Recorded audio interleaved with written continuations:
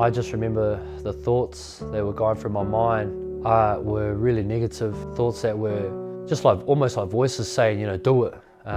You're nothing. No one cares about you. And everything was all lined up for me, you know, about what I was going to do and how I was going to do that. But I think for me, the last straw was I wanted to know if there was a God and if he was real. And because in my mind, if he's not real, this whole world is fake, it's meaningless, there's no purpose here for me.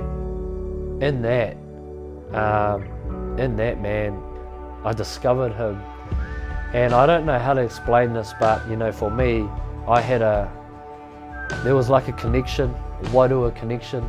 I went to a youth group and you know, I was at the back, all skeptical, but I could feel something. I went home that night and I didn't know how to karakia, but I just remember, you know, calling out that if Atama was real, to come in my life and basically heal me from the wounds of my past and all the rejection, the negative thoughts that I was having to want to take my life.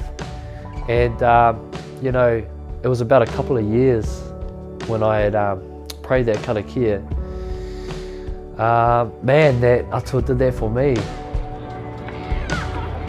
I have a beautiful family, 2 beautiful kids. You know, and I just think that had I made probably the most stupidest choice in my life, that maybe I wouldn't have that today. So I'm very grateful for that. Yeah, excuse me, bro, just hit me, yeah, it's all good. Are you going, Monday?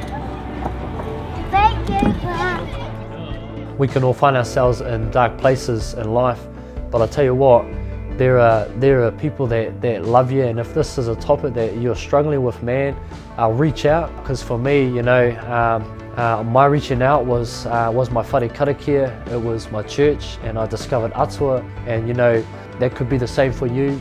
You could find Atama or, you know, supports in your community that would really work.